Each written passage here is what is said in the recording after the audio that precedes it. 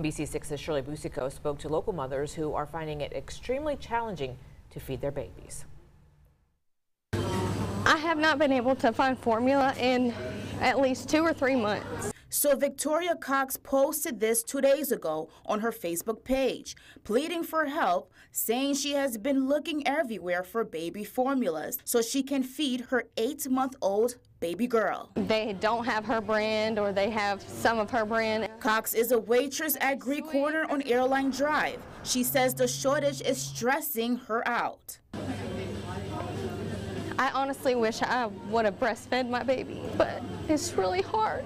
She couldn't produce enough breast milk. Now she's relying on another option that seems so far out of reach. And she isn't alone. It's scary thinking that, oh my gosh, my baby's gonna starve, or oh my gosh, what if something happens and we don't have the money to go and get him, enough cans to last him. Jasmine Carr is a first-time parent. She says it is mentally exhausting, but is thankful she has enough baby formulas to last her for the next 2 months. The way these months are going by is flying by.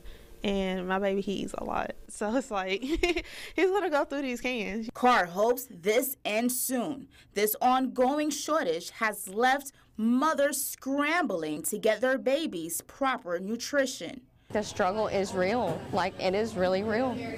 Shirley Busico, NBC6 News.